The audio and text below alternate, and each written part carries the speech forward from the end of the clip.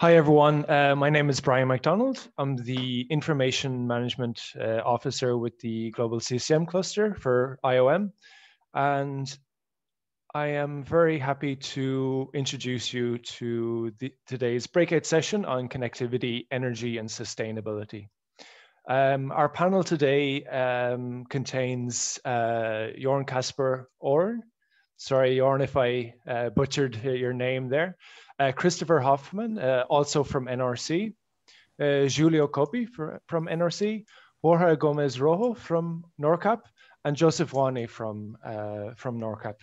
And we're also joined by James Mwangi, who is part of the nascent Connectivity, Energy, and Sustainability Working Group.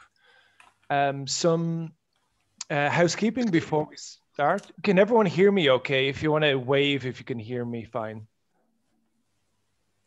Great. So today's session is 65 minutes.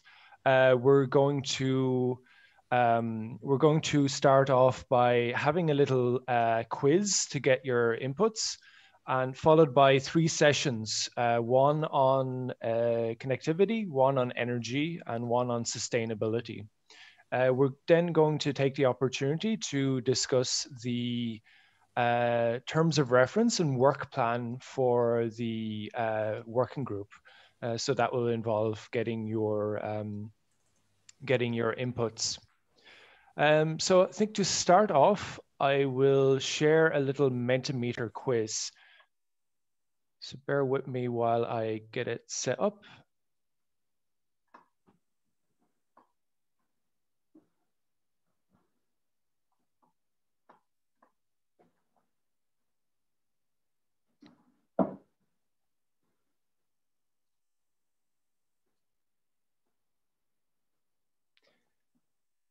Okay, so we'll give everyone a moment to get set up. If you can open up your phones or your laptops and go to www.menti.com.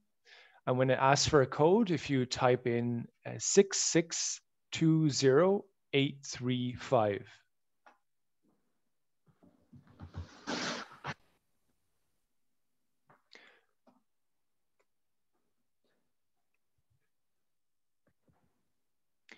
So when you type that in, it will give you a list of 6 questions covering a multitude of areas of connectivity, energy, and sustainability.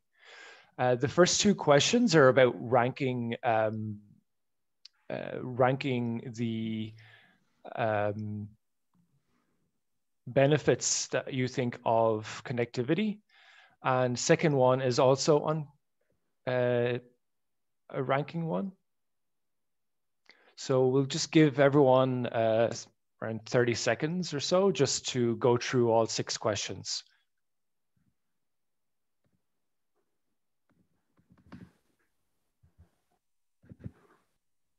So this quiz is to just kind of get an idea of everyone's perceptions of these topics.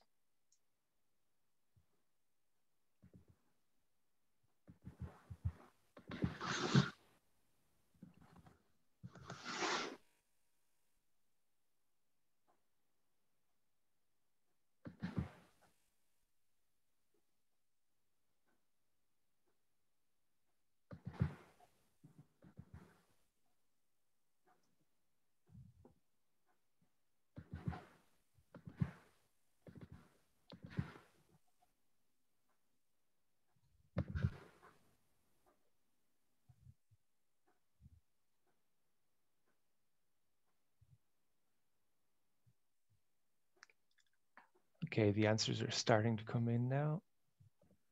13 responses, it's nearly everyone. Yeah, I think we can start going through them. Okay, so the first question under ranking, pretty close in terms of the priority people give them.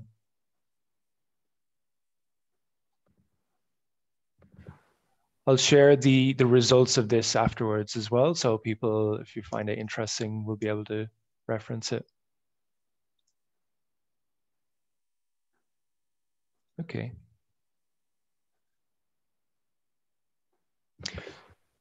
So it'll ask you to go through all 6 questions one after another.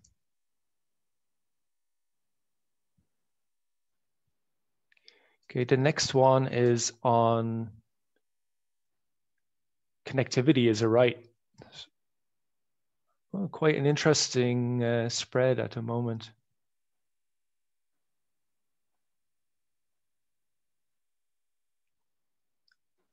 I think this topic alone, we could have an entire separate session on.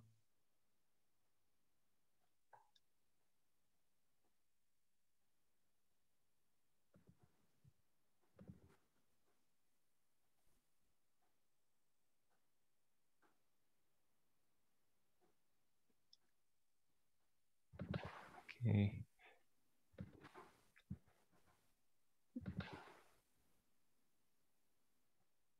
Yeah, it seems like, yes, it should be open and free is taking the lead there. I was kind of surprised for it to be tied at the beginning.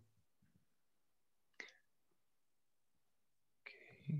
Question 4, for whom is sustainable energy provision a higher priority? Okay, pretty high agreement on that one. That's a priority for both.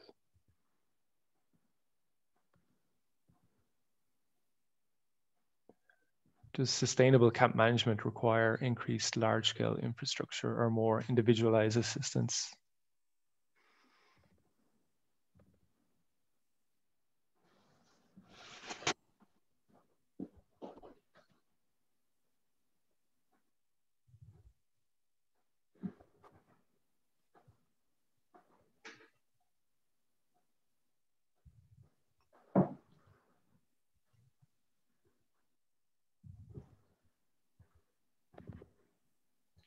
And finally,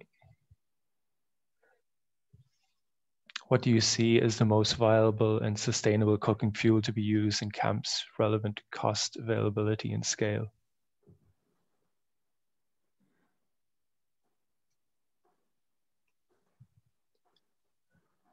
Okay, so we'll leave these questions open if people want to continue answering them, and we'll share the results with you later. But we'd like to start with a presentation by our first presenter, Christopher. So bear with me once while I get that up.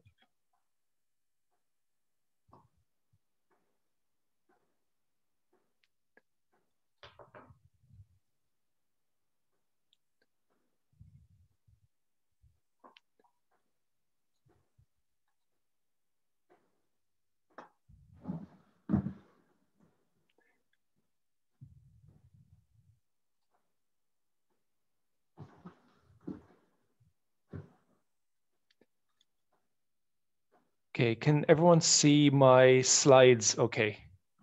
Please wave if you can, great. Yes. So the first presentation on connectivity. Here's Christopher. Hello and welcome to this year's CCCM Global Retreat. My name is Chris Hoffman. I'm with the Norwegian Refugee Council as their Global Project Manager for Smart Rapid Response Mechanisms, which in truth really just centers around the fact of having to look at how we do our responses and look at different digital solutions that can be applied. But one of the things that is the crux to everything that we do, and what I believe, and I think what we believe as a humanitarian community that's important, is connectivity.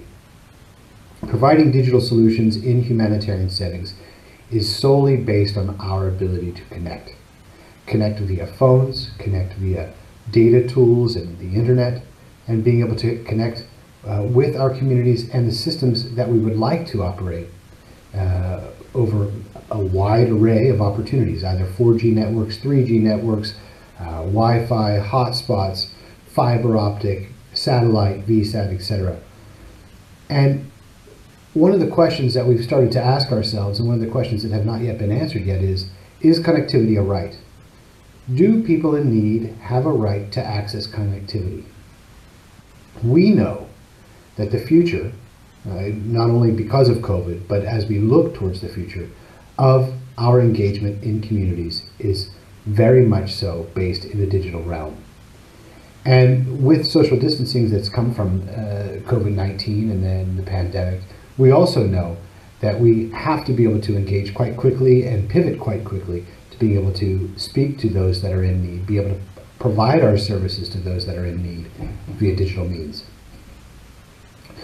Connectivity and the ability to connect to the internet, or the ability to connect digitally in a number of different environments, empowers communities to grow, empowers them to be able to have a voice, to be able to express their needs, to be able to express their concerns, and to be able to show to us the things that they think that they would like to have, to be able to reach towards durable solutions in a faster way, in being able to return home, being able to be protected, feel protected, and be able to communicate their protection concerns using digital means. We know that it's important that connectivity is where we are and that people have access to it. One of the biggest questions that we're facing today is how to do it. We've had a number of different models that have been presented, whether models around fully subsidized by providing SIM cards and providing data to certain individuals and communities, Wi-Fi hotspots and internet cafes, and allowing people to come and access the internet in a closed environment.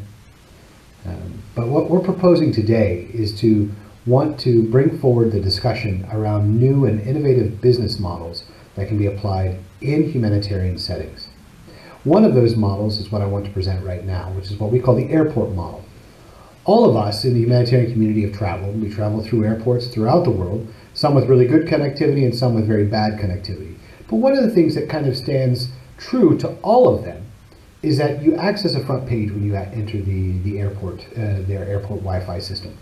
As you enter that front page, sometimes you have to watch a 15-second video on where to go to access food. You might have to take a survey on the services that they provided.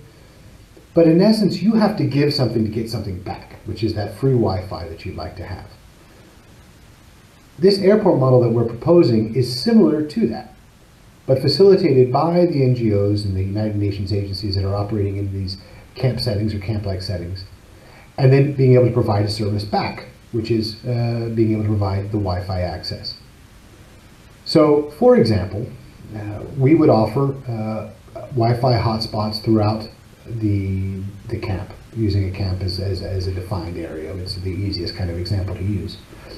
And as we set up these Wi-Fi hotspots throughout the camp, as people go to those Wi-Fi hotspots and access the internet, we would ask them maybe a few questions through a survey, maybe show them a video on an information video on GBV, maybe create some behavior change by helping them to understand the effects of washing their hands and how it mitigates COVID-19 propagation. Anything like that. And if we think about it in this way, any agency could do that. So WFP, for example, could have food messaging or food-related messaging. UNHCR might have protection-related messaging. The government might actually have messaging around safety in the camps, where to find police stations, etc. And so what would have to happen is a number of agencies and NGOs and potentially the government would buy data bundles. And they would buy these data bundles, and then they would buy a number of hits. So for example, Save the Children would come and want to buy 10,000 hits of a 1-minute video, and that amount of data and the hours associated with that. So in general, that would be 10,000 hours of data up to a certain kind of limit. So let's say, whatever that is, 1 terabyte of data. And they pay into this system, and then NRC ourselves, we would do the same for legal services. And so we would all be working in an ecosystem of seeking information from the beneficiaries, either through a survey or something else, maybe just the amount of hits that we would have on a certain video. And then we would be giving the opportunity to access information, which is free at 1 hour of internet by taking the survey. And then every subsequent survey or every subsequent hour, you would have to take another survey or something like that. And this in general, this general idea, we presented at NetHope about 2 weeks ago, and there's been a lot of feedback on it. But what we're finding is, and UNHCR is taking a role within this as well, what we're finding is that the policy is not there. Do we guard and fence it? Do we allow them to, would we just open up the internet for that 1 hour? They can access anything they want. Would we need to guard and fence it? Would we need to direct the different sites that they're able to access? Would we actually have our own interface that they would have to access directly just to be supplied with information relevant to the camp or where they are? So a lot of these questions haven't been answered, and we've not, as a community, really come up with the finite, this is what we can and can't do, this is what we should and shouldn't do kind of guidance. And so we're really bringing this together here today with you, and as we had at NetHope 2 weeks ago, and as we will for the next year. So for 2021, NRC will be putting together what they call the Connectivity Collective, which is a group of a number of different industry powerhouses that are in the connectivity space, some of the coalitions that are out there, such as hopefully GSMA and others, and you. And so we reach out to you to come and join this Connectivity Collective to see that we can bring forward the discussion around connectivity as a potential right, and as access to connectivity as a potential right, and then how we're going to be able to design the business cases to do that. So you can always visit us at connectivitycollective@nrc.no and come and talk to us there. And I wish you all a great rest of your time at the CCCM Global Cluster meeting, and say hello to all my friends that are there, and I hope that you're well and safe, and stay well and be well. Thanks.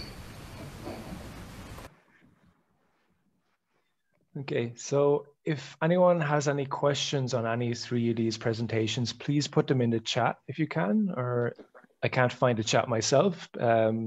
If there isn't one, feel free to raise them, unmute yourself and raise them at the end of the third presentation. So sorry. Next one. So the second presentation is going to be by Borja and Joseph. So over to you guys. Thank you, Brian.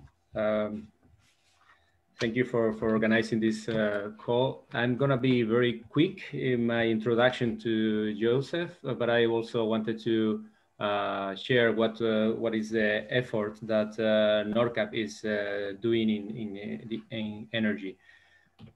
We have been working in the energy topic for 2.5 years. It's a project funded by NORAD, and we are focusing on 3 different core areas. Roughly more than half of the total of the actions that we are doing goes into improving access to clean energy for vulnerable people. And then another thing is our focus in green humanitarian operations, and this is something that we are really growing in our roster.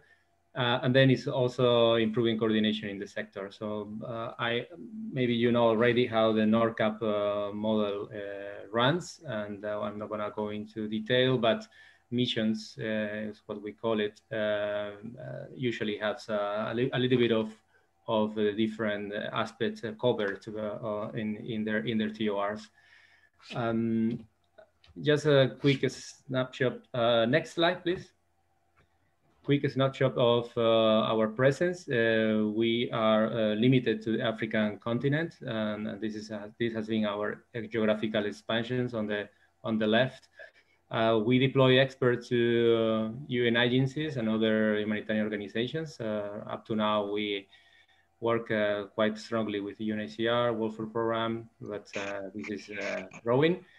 And down there, you can also see the latest, the picture of our deployments in 2020, really aiming at finishing close to 40 missions end of this year. This is quite of an achievement for NORCAP in just a very short time. One of the persons that will be soon deployed by NORCAP in Zambia is our colleague Joseph, and I will be glad to give the mic and the floor to him. Thank you. Thanks, Borja. Yeah, so basically today I will speak about energy in humanitarian settings, precisely on in emergence and protected settings, before concluding on clean energy as an enabler in this space. Next slide. So my discussion will be more with respect to UNHCR mode of operation. So you'd realize that in UNHCR, policy on emergency preparedness and response focuses or is anchored more on early investment in preparedness for an effective response to emergencies.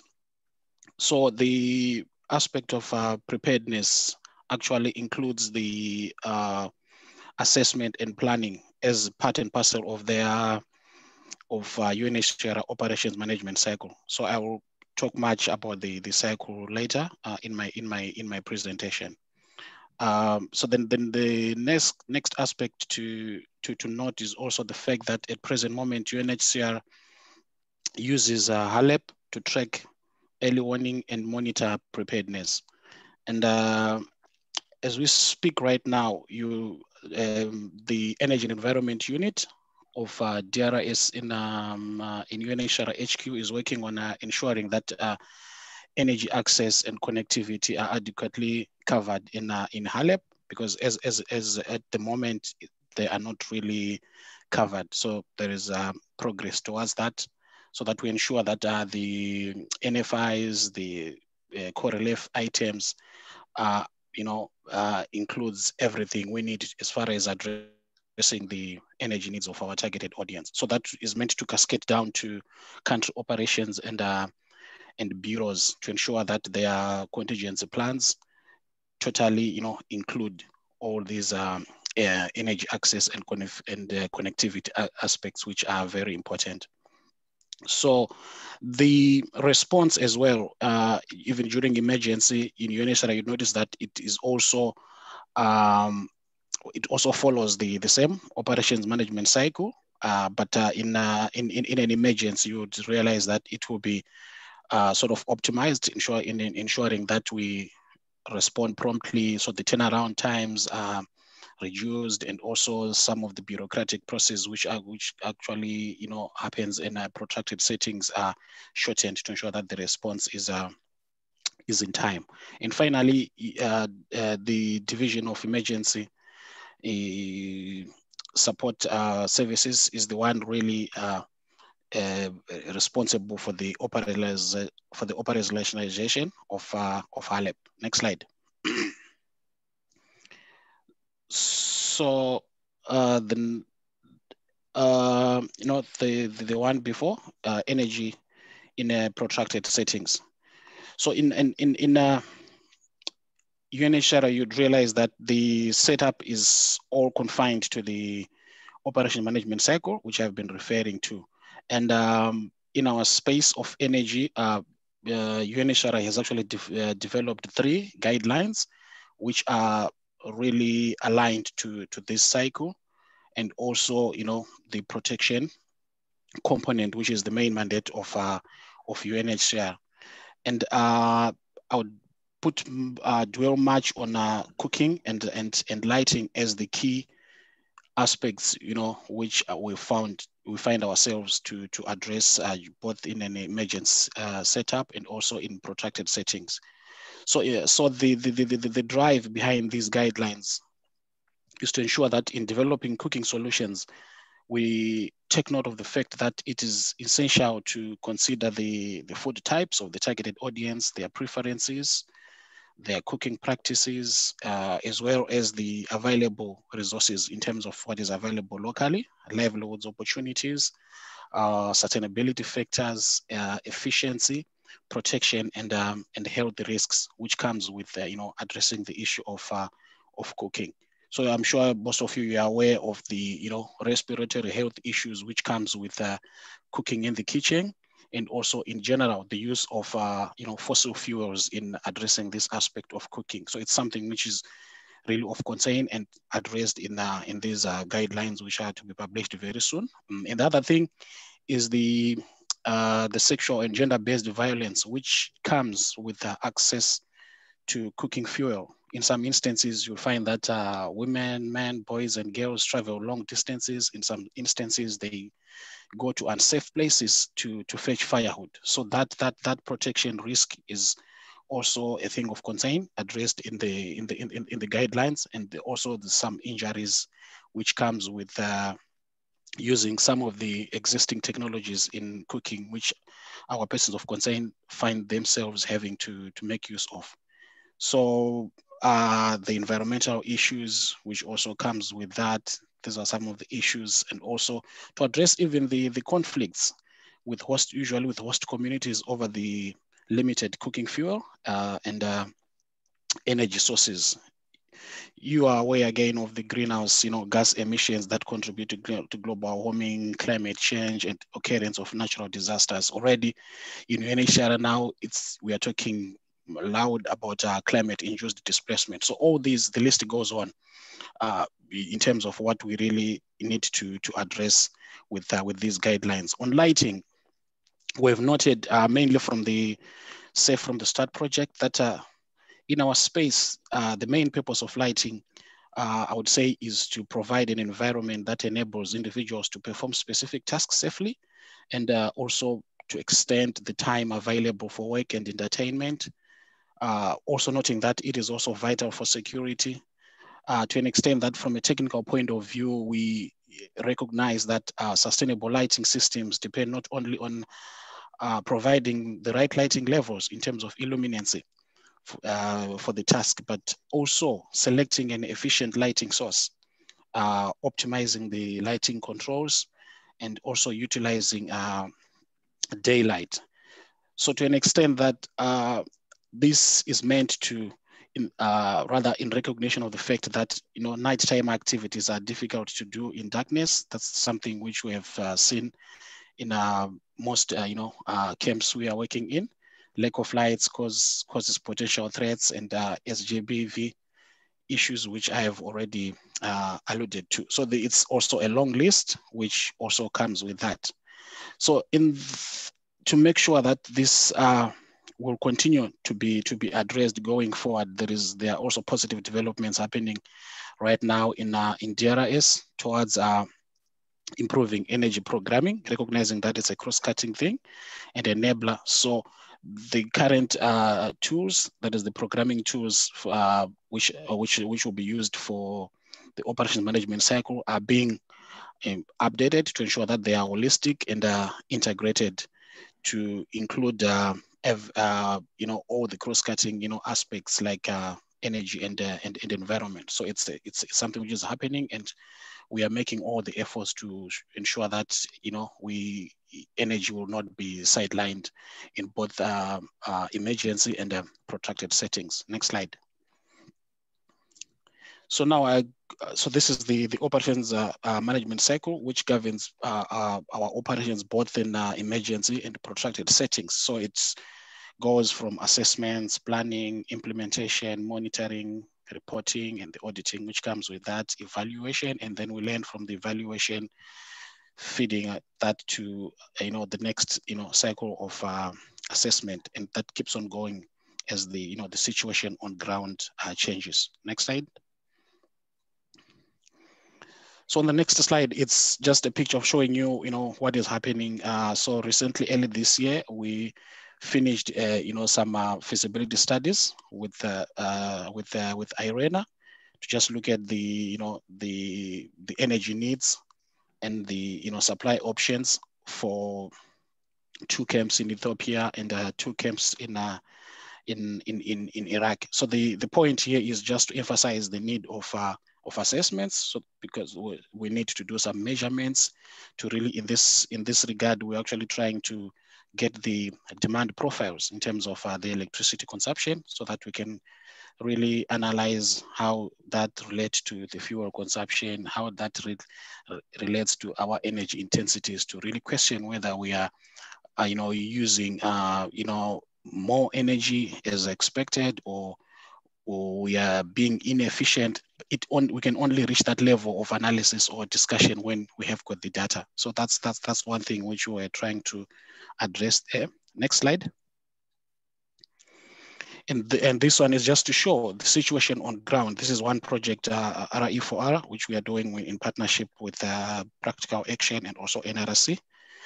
And one observation from that project that you see, because of lack of lighting, this is what some of our shelters are like where they are actually, improvising to come up with, used batteries. They align them in series, just get a torch bulb somewhere there and, put it on the roof there, just because they want to address the issue of lighting. So these are the kind of things, these are the kind of shelters we have, and just emphasizing the need of us to respond urgently. Next slide. So the point is, energy in humanitarian settings is required. We need it everywhere. I've already alluded to the fact that it's cross-cutting. It enables things to happen in all aspects. So once we recognize that and then ensure that going forward, we do all we can to ensure that at any particular moment in all our assessments, in all our planning, in all our interventions and practices, we ensure that, energy is required to make things happen. Next slide. So the next slide is showing the same thing. The point maybe I want to emphasize here is that access to energy is actually a basic need, as well as an enabler for meeting a variety of other needs with an impact on a number of human rights, and interventions should be designed from a rights-based approach. Besides enhancing the use of cleaner and more sustainable energy sources, the motive should actually be to save lives and reduce the consumption, that is the fuel or energy consumption, by enabling the use of more efficient technologies and also promoting energy conserving practices. So that should be the sequence, and that's the kind of drive which we are trying to to enhance through the 3 energy guidelines, which UNHCR has developed and will be published very soon. Next slide. So in conclusion, our practice in this space, precisely in UNHCR, should reflect on ground that energy is cross-cutting. It is not an end in itself, but a means to an end. We need it, and we need to ensure that it is addressed at all costs. And I would also want you to, to make use of the Clean Energy Challenge marketplace, which is under our Clean Energy Challenge, co-chaired by GPA and UNHCR, where we are inviting, proposals, ready projects to implement, to address energy needs in this space. So we are doing everything to bring in all the players, both private players and public players who are really aiming to make sure that we address our energy issues in a sustainable way. So make use of that space. If you have the needs to be addressed, that space is there, and it's really promising, and it's really our future. So in conclusion, that's what I would say to kick up the discussion. So for now, I will hand over to Jorn. Thanks a lot for very interesting perspectives, and we will go back to the questions later, but we are holding this session today because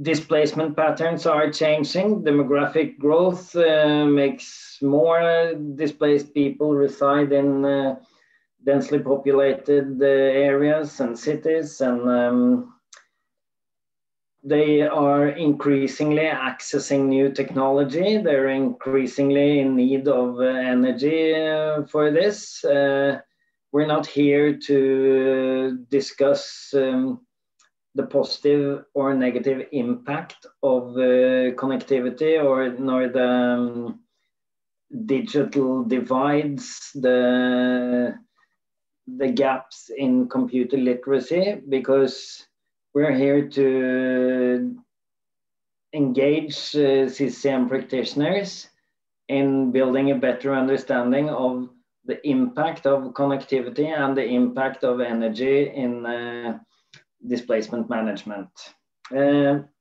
We clearly see that connectivity is, as I often say, climbing on Maslow's needs pyramid. It's becoming closer and closer to a human right because it's connected to access to your rights-based services. It's connected to your possibility of communicating with your family and your place of origin. This has a tremendous impact on displacement in itself. An example from Moria last year was that we had a killing in the camp, and the day after it resulted in clashes between two villages in Afghanistan. Is that an effect of connectivity? Is it something which is our task to work on? Those kind of questions will have to be also part of the work of this working group. And as Joseph clearly shows us, the clean energy is a cross-sectoral enabler. Every service, every delivery we do is somehow depending on energy, and that energy should be clean. Increasingly, the people residing in our sites are using energy, and it has a huge impact on everything from little girl being able to study to unpolluted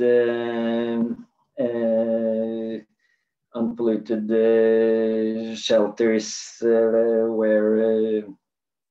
where we are better able to address health issues and so on. And some of this work is about aligning to the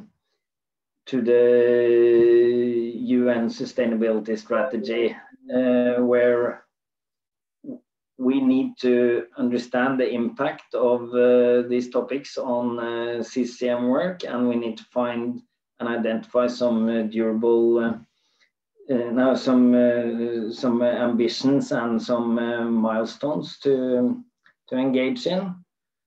I really plan to share a presentation, Brian, but if you stop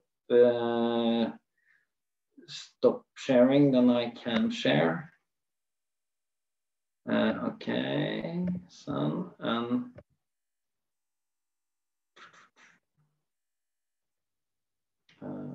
voila. So we very keenly invite your questions and your thoughts, and also the experiences you have had in these regards in your daily work, and to be able to kind of assess and evaluate all the different solutions that are available within these areas. We would like to introduce quickly the sustainable settlements approach as a way of understanding available solutions. So connectivity is definitively becoming increasingly important, and we need to understand how we relate to it. The impact of our big operations are significant, both when it comes to energy consumptions and gas emissions and waste and air pollution. We travel a lot. We operate big operations with big logistics needs. We use, of course, a lot of technology and ICT, and this has a significant impact on the environment. For this working group, we would like to see your experiences and case studies and what you have been developing in the field to take part of our ambitions for the future. We would like to assess them and understand them to provide better examples of what is available for you as practitioners. And we would, of course, then like to bring in all relevant partners and other actors that may support and may help us develop to meet future displacement needs. These are some of the relevant partners, the Global Plan of Action and the Environmental Emergency Center. And we will also link this work closely to the Global Shelter Cluster Environment Community of Practice. If some of you don't know the history about the name of, or the previous name of this working group, the ARC, it is because the deteriorating environment is about to force us all to jump onto an ARC and save ourselves. But make sure that we remain relevant and jump onto this working group. Quickly about the Sustainable Settlements, it's a publication that you can access through this link. It is a way of assessing different sides of fiscal interventions and also linking it to what kind of impact it has on the social infrastructure in displacement settings. It provides a kind of platform of understanding to see the impact of how we use resources may be reduced by alleviating waste, which will then also lead to improved economic sustainability. And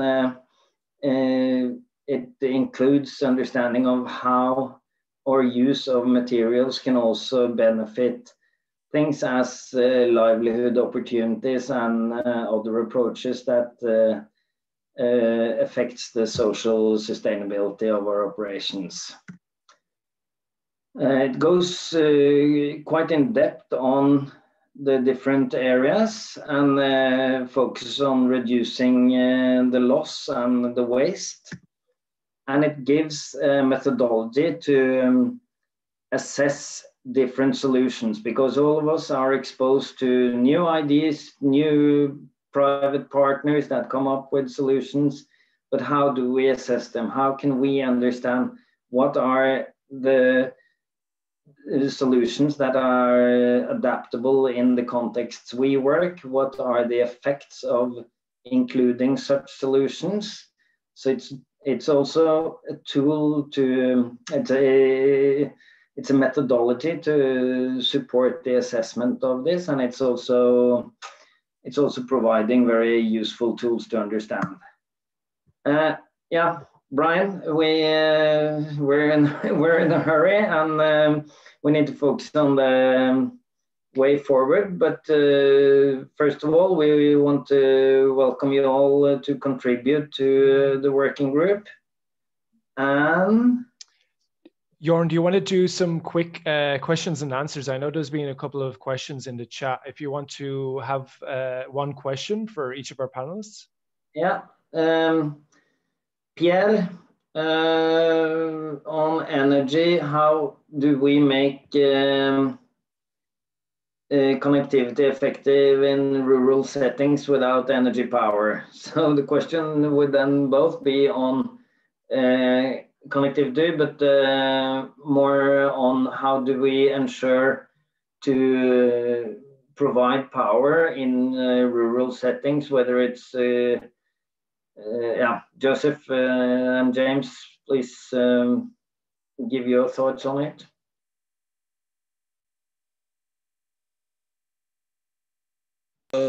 Okay. Yeah, obviously, I mean, as I've alluded to in my presentation, energy is an enabler. We need it everywhere, and so that we can, access connectivity and make even all sectors of the economy to function. Even in our case, where we are worried about, household energy needs, energy for productive uses, energy for our businesses, for livelihoods. We just need to to make sure that we are really loyal and serious about SDG 7 and try to to come up with innovative ways to get energy there. There are a lot of now public-private partnerships or mechanisms which the the SC for All team is initiated to just ensure that we get energy everywhere. And even in our space, I've spoken about the Clean Energy Challenge, which is linked to the Global Sustainable Energy Strategy for UNHCR. If you look at all that, the effort is just to ensure that in our space we've got energy, which will enable connectivity and all these other aspects I have mentioned to be addressed. So yeah, in short, I'll leave it there. And I don't know, James, you can add one or two things. Over. Yeah, thank you, Joseph. Actually, essentially, Joseph has touched on more or less everything. So so energy is becoming increasingly important because we're then looking at the sustainability from a perspective of at the camp settings as to how we can then link up all these seemingly separate entity issues into one sort of cohesive sort of issue. Because previously we've been planning them separately in silos within different sectors, but then with the energy as an enabler, we're looking at the cross-cutting nature of it and how we can then connect all the various sectors in order to ensure that right from the program, within the program management cycle, we're able to plan with that in mind from the onset. So this has clearly been indicated by Joseph, and then recently, actually, OCHA has also released some guidelines, actually very recently, I think just this week, in terms of looking at energy as a critical enabler in terms of displacement settings, and therefore even greater thrust is being brought upon this particular sector. Yeah. Thanks.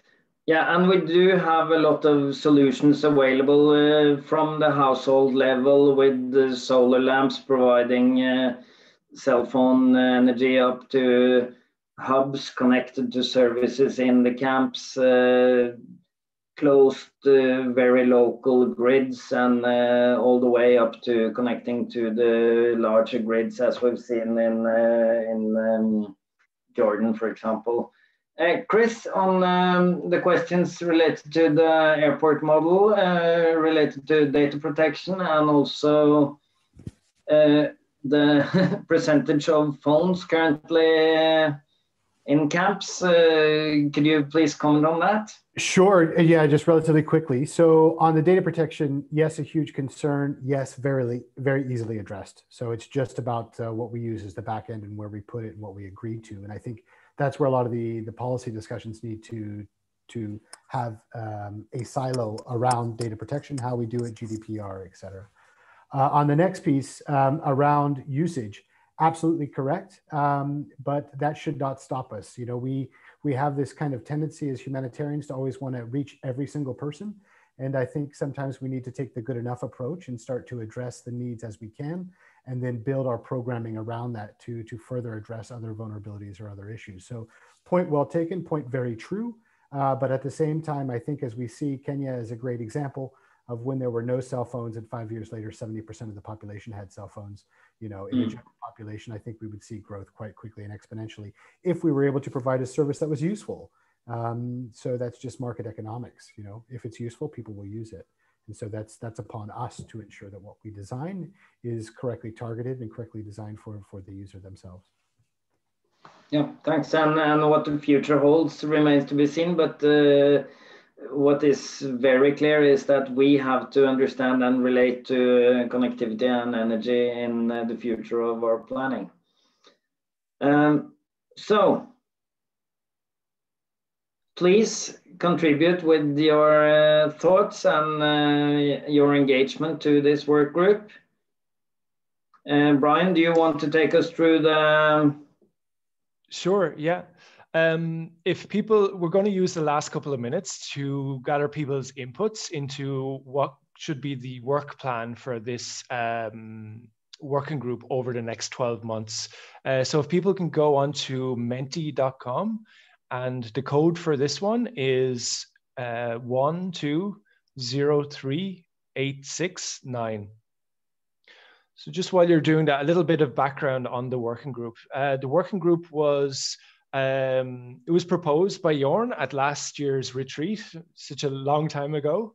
And since then, we've been working on putting together terms of reference. And in March, during our kind of week of COVID webinars, we put together a webinar on this topic, and it was to kind of bring awareness to a lot of these other initiatives that are ongoing. So what we want to kind of use this session as is to really finalize that TOR so we can launch the working group in the coming weeks. And like, we really need your inputs on what are the kind of priority activities from your perspectives as, you know, camp management personnel, and just to really shape it. And when we get sent back to the other breakout, I'm going to share a form where we just ask you to put in your email address and name if you're interested in participating in that working group. So we'll just add you to the mailing list. But yeah, for now, just please add in what you think are the priority activities in the next 12 months. And I think you can put in multiple answers there. So there's no harm to put in some really ambitious ones, but also some that are that reflect the resources and the time scale as well would be good.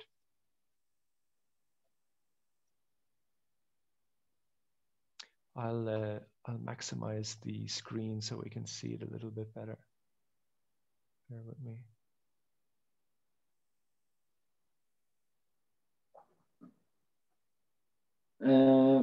Easier to see. It seems we can keep on until 4 o'clock. Oh, that's great. It gives us another from the side channel here, so please do. And on that, we really need your input, because there is such a constant development of solutions and private initiatives within these fields of work, and of course it's not our work to be web developers, but we need to understand what is available and also how it affects the populations we are here to help. Yeah, now you are working well. It's coming in a lot of interesting thoughts. It's really good. I'm seeing a couple on assessments and one or two on collecting tools, a sort of compendium. I think those two things are well within reach for the group in the coming year. Yeah.